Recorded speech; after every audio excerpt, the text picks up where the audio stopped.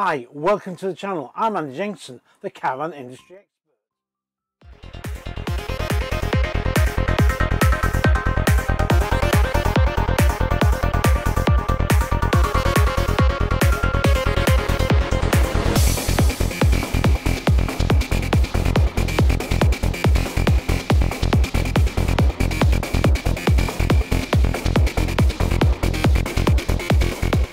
Hi and welcome to another video. Now today's video is a bit of a vlog.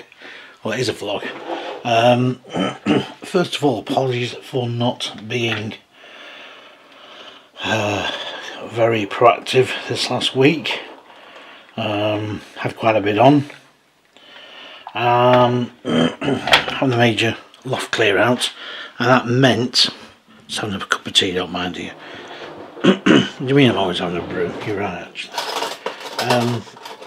It's meant I've been clearing out about 30 years of archive stuff, and it's not until you do this sort of thing that you realise how much stuff you've got. You know, you've got quite a bit, but consequently there was a lot. Now there was a lot of other stuff up there as well, and I've done about 10 full carloads of rubbish to the skip. To the refuse centre. They're always very picky. Put this here, has it got any plastic in that? Has it done this? Has it done that? Anyway, so that was that. Other bits of news. Well, I know basically Bailey have brought out the new Phoenix, and it was due for a change. I don't know what they've done exactly to it much, because I've watched some of the videos that they've done on it. Now, you know, this online business is great. You know, sit there in your armchair with your brew, but there's nothing like actually going down and seeing the physical thing. And Bailey have done this now where they don't do any launches anymore unless it's at the show.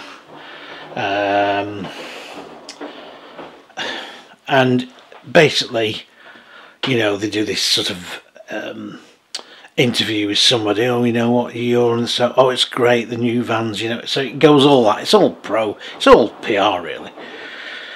Now, there's a few YouTubers I think have been granted special look at it. I'm not one of those special YouTubers, unfortunately. So I'm not asked to go and have a look.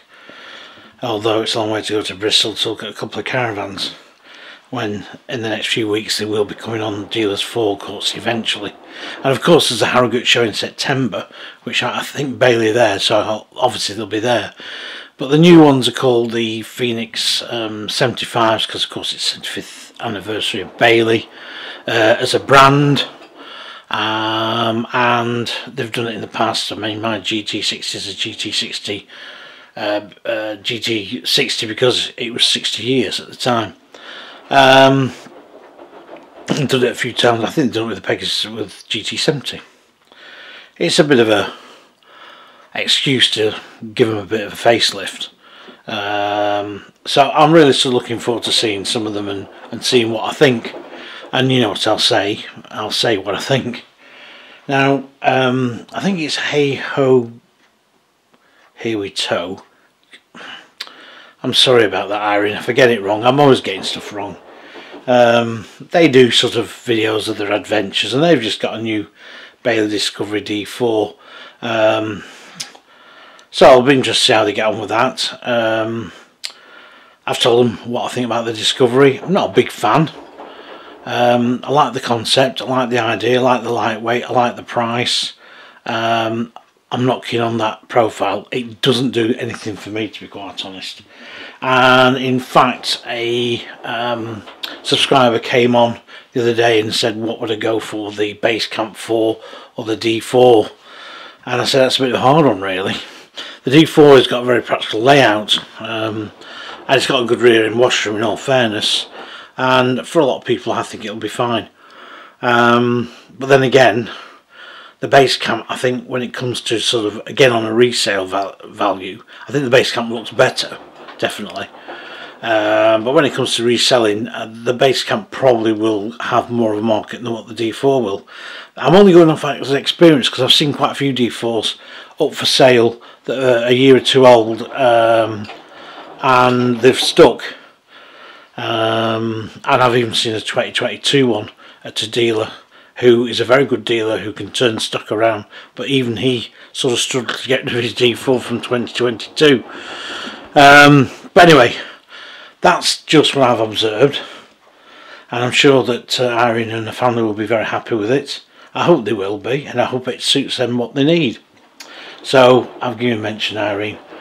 Now, other things as well is that I've been looking at doing a classic caravan. There's a chap who got in touch with me called Tommy, and he said to me, I've got this caravan, have you got anything on it? It's a Cavalier 1972. So I checked it out, he sent me the pictures, he sent me a couple of little videos, and yes, that's what it was, and it looked pretty good nick.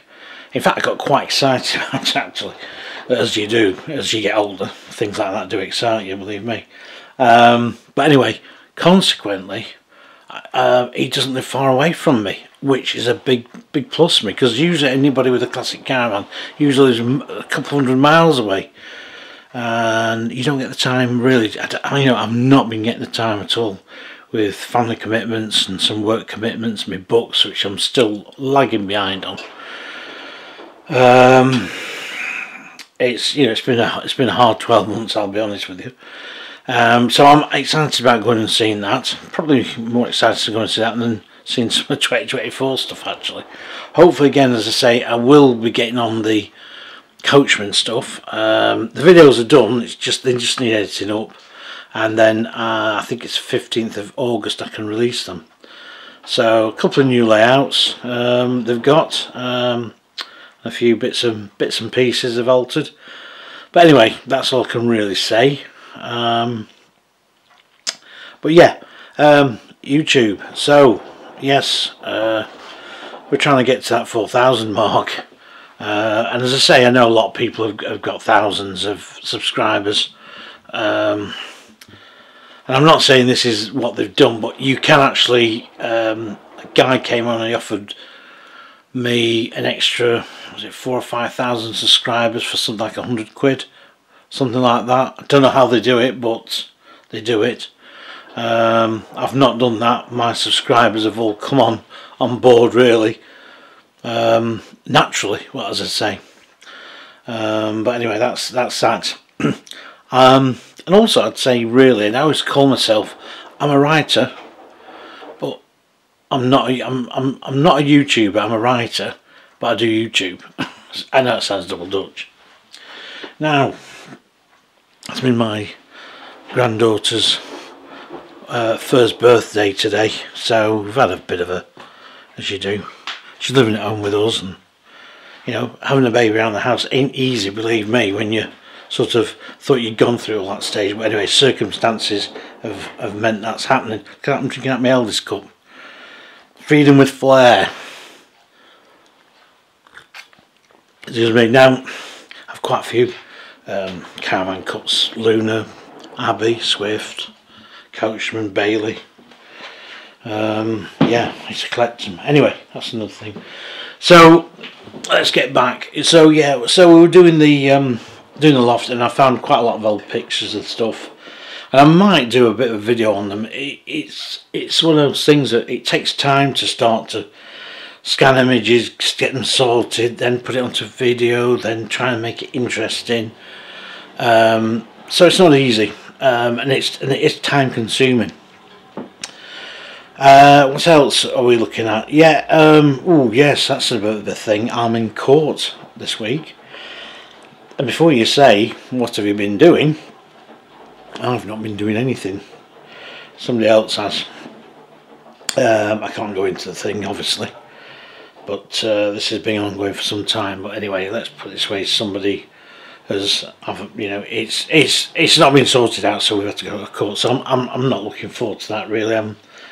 I've only gone to court once or twice to defend a neighbour once because he'd been wrongly accused of something, and I'd seen it, and I stood up and actually stopped him going to jail actually, but he hadn't done this thing, and anyway, he got off.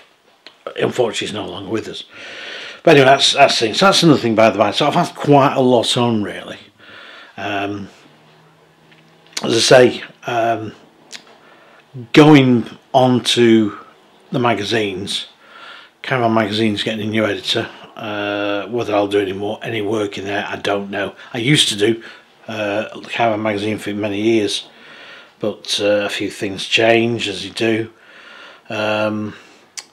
But Practical's still the biggest one. And what I do say is, and I do encourage people really to, I mean, obviously yes, you know, it's my livelihood, but you know, to support the magazines. And I know you get your magazine with the club, with both clubs, but they are club magazines at the end of the day, so you do get, you know, you don't get quite the spread, I don't think. You never really have had. So I know it's a few quid, I know it's quite expensive magazines, but you do get more of an independent view of things in general. Plus I write for it as well, Practical, but that's beside the point. Well, no, it's not actually. But so I do use buys in there, as a lot of people know. But for those who don't watch the channel much, yeah, I do use buy a bit of new stuff in there.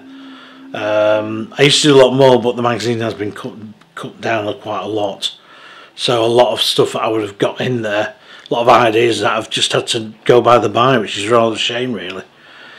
So hence, you know, the YouTube stuff. Now again, the YouTube, I've got lots of ideas, lots of stuff I could be doing. Some more classic stuff, some more motorhome stuff, but it's just getting that time to actually go and get it done, because it doesn't earn a living for me.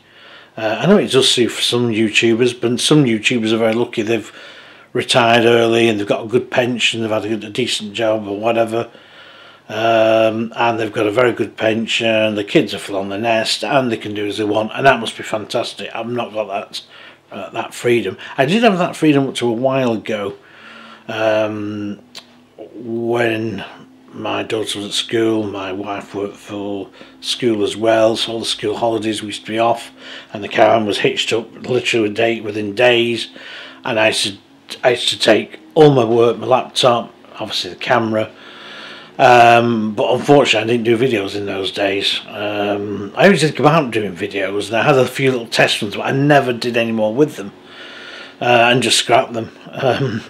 But I used to do a lot of work when I was on like sort of holidays, and it was fun. It was good. I mean, there was times we were away for weeks in the summer, and into the winter, and early spring we were always away in the van, and we've not been away for a couple of years now, so I do miss that. But anyway, things can't carry on as they always are, and we know that, don't we? We know that things have got to change, and things can't always carry on. Nothing's ever written in stone. So if you're enjoying your caravan, do get and enjoy it. Do enjoy it, because I did, and I used it up to the full, and not being able to use it for a few years has become quite frustrating, and also it's financially as well.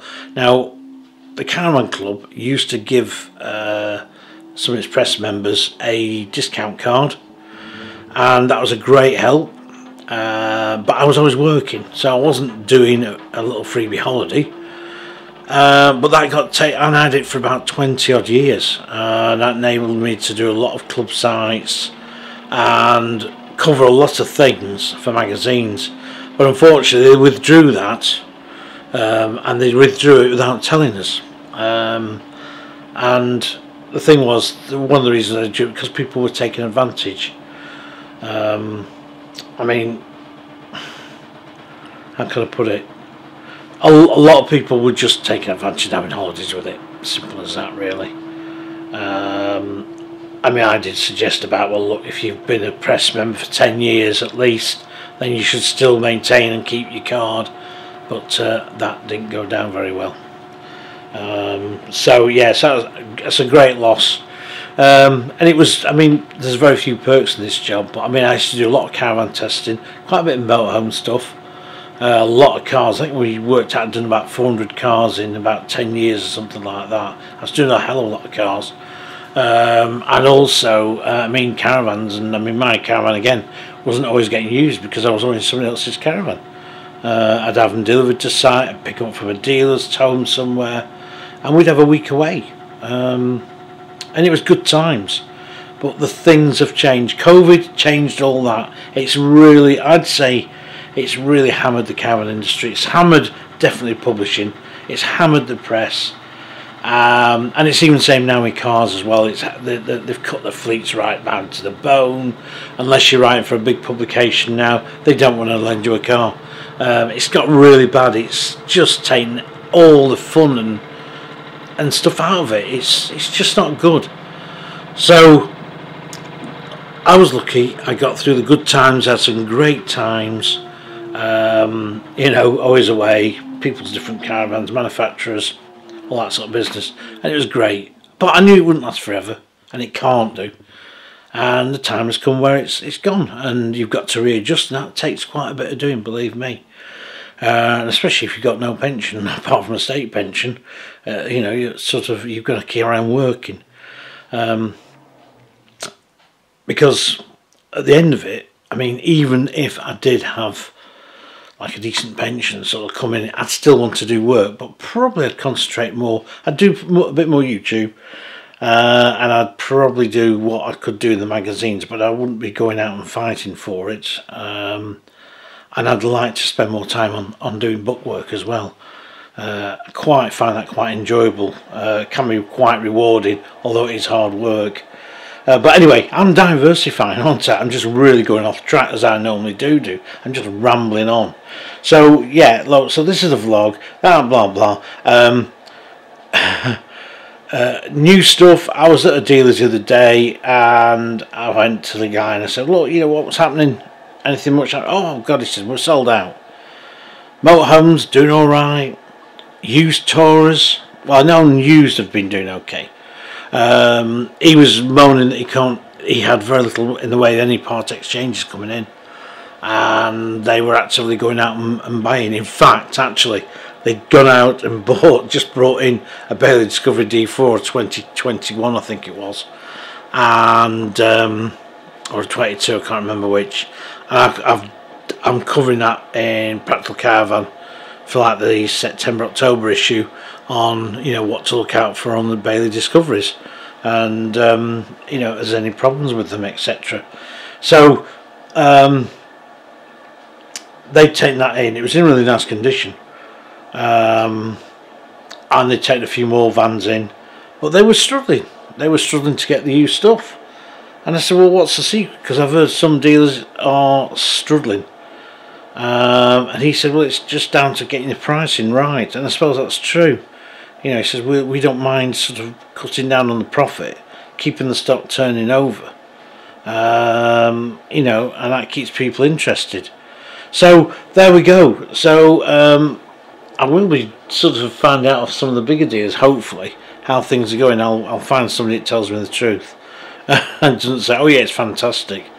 But I mean, I have heard an insider told me a couple of weeks ago and said things are not all that rosy. So do look out for the big discounts on tours. I know on some of the more upmarket stuff you're getting $3.5 grand knocked off $4 grand. So it could be worthwhile hanging around and seeing what's available. If you want a new Caravan, okay, it's a 2023, but if you're getting a 4 or 5 grand off it, to me, that's worth it. I'd do it, especially I liked it and what have you. So anyway, that's the vlog. That's me done. I'm sorry it's been a bit long-winded, as per norm. And we will get to be doing some tours very soon. As I say, it's just a matter of case of really getting out there and doing some. I've been tied up this last week with really with the loft stuff, which had to be done. It had to be done, and I've been dreading it now for the last few years, but it had to be done. And but it's turned up some nice little gems. Yeah, from my first brand new Caravan, my new ABI Marauder, in '87. I got a few pictures of that on my first outing with it, you know, and it was exciting. I can remember feeling really excited. We'd got a new Caravan and it felt very modern, even though it was only a sort of a budget Ranger Tourer, was Abheimer orders. But you know, we had a heater in it, a fridge, and we had some reading lamps and stuff. And it was a new Caravan. It just had a real buzz. I think it was about 3,700 quid in '87. It was a 400 CT. It was a great little van, weighed about 1,200 weight, something like that, I think. I towed it behind a 1.3 Astra company car. And it was alright. Went down to Devon and that with it. I mean, sure, it didn't go off like a ball of, you know, it wasn't exactly fast, but anyway, yeah, it did the job. So anyway, I just keep saying I'm going on, so you're thinking, for God's sake, Andy, just clear off. I'm clearing off. I'm gonna go, and I'll see you on the next video, no matter what it is, whether it's a vlog or a review. But I will be seeing you on the next video. I'm hoping next week to get out and do some. And so we'll get some loaded up. Okay, well look, thanks for watching. Please keep subscribing. I'm trying to get to that 4,000. It seems like it's going to be really difficult uphill, but anyway, it usually isn't, getting to the finish line on that bit. Then we start off again. But thanks everybody that does come and comment on the videos and ask me things. As I say, I don't mind you know, if I can help people, I will do. Sometimes it might take me some weeks because unfortunately I've got to do the paid work first, so that's how it goes. But in the meantime, I'm going to go, and I'll see you on the next videos. And I still want to do like a proper bio thing of me. And I've got I'm going to get a friend to get involved. I've got 2 friends that were going to help me. But they've had a few problems and stuff, so they've had to sort of curtail what they can do as well. As you get older, you're supposed to be getting more time, and I'm getting less time. I'm working harder than I've ever worked in my life, I think, for survival almost, to pay the bills. But anyway,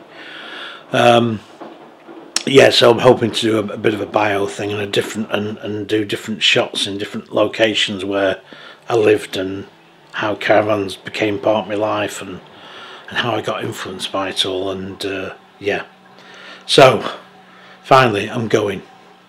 Thanks for watching again, and please keep subscribing, and please put the like button, and please ask me some questions. Always try and get back to you, and always try and do what I can. In the meantime, I'm just going to have a cup of tea and a biscuit and a bit of downtime. The wife wanted me to do something in the loft tonight and do some more moving around up there, but I've had enough at the moment, so that's a job for tomorrow, because tomorrow sounds like it's going to be a really wet day. Right, okay, definitely going. See you on the next one.